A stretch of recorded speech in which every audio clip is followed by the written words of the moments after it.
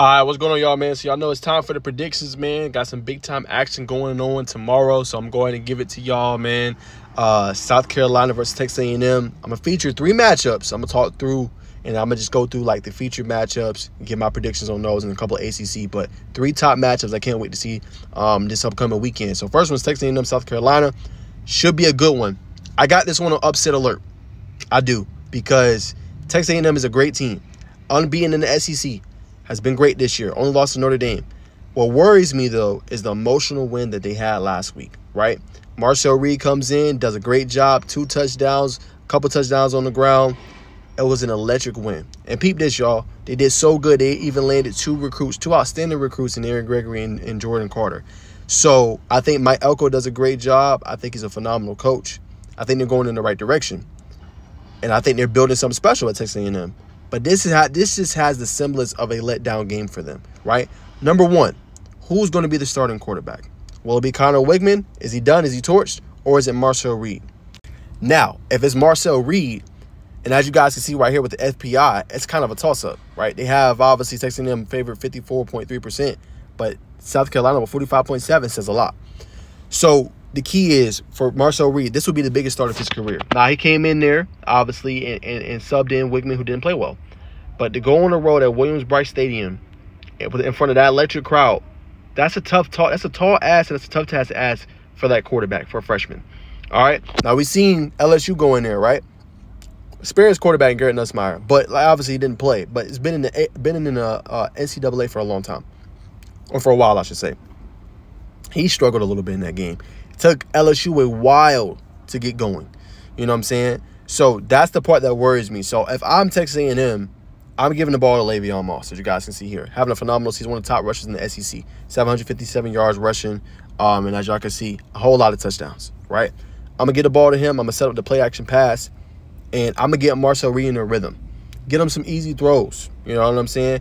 Quick out, you know what I'm saying? And get it to some of your playmakers here like Thomas.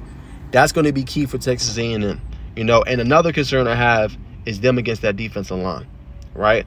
Now, when you look at the defensive line, obviously for South Carolina, this guy right here, Kyle Kennard, right? Only 19 tackles, but look at the sack rate, 8.5. He has to be one of the best in the country. We did some sack numbers a couple of weeks ago when I said the top ones, a lot of them kind of stemming from ACC. Kyle Kennard is a beast, man, all right? You know what I'm saying? Now, on the other side for Texas A&M, you got Nick Scorton, who's also a beast. Going to probably be a top draft pick. But Kyle Kennard is different. That was a great transfer that South Carolina ended up getting. So my concern, can they block him, you know, and will they be willing to take some of them checkdowns if they don't always get the big plays? Now, Marcel Reed showed that he's able to make the big plays.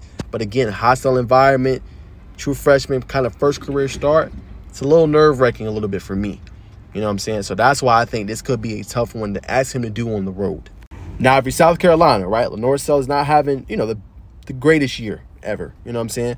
Same kind of thing. Lean on Raheem Sanders, right? They kind of do it by committee a little bit with Thomas, obviously, one of their leading receivers. But when you break it down, 240, 170, 100, like, they like to run the ball with Sanders, and then they set up the play action, right? Same thing I was talking about with Texas A&M.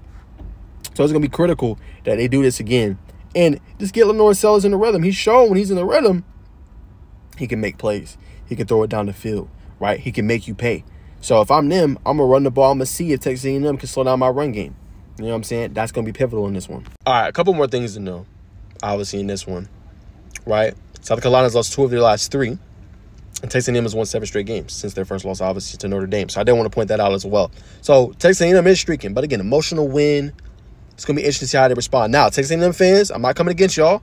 I think y'all are a great team. You know what I'm saying? I just think that's a tough spot to put a true freshman potentially. Again, hasn't been announced. We'll see what happens. If it is Marcel Reed, we're going to find out. You know what I'm saying? But a tough test for them on the road. Not a bad spot to lose. I don't think that will hurt y'all. You know, playoff chances potentially. Y'all still be in contention for SEC championship. Still can potentially get an automatic bid. I think you guys will be just fine if you happen to lose. If.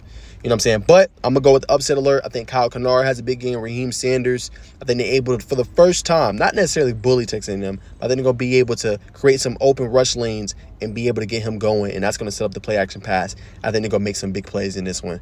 I got South Carolina with a close upset win. 27-24, the Gamecocks hand Texas A&M just their second loss of the season and the first loss in the SEC Could be wrong. Y'all got on me on my other video with Notre Dame and Navy. Notre Dame beat them out the fray, and that was all she wrote.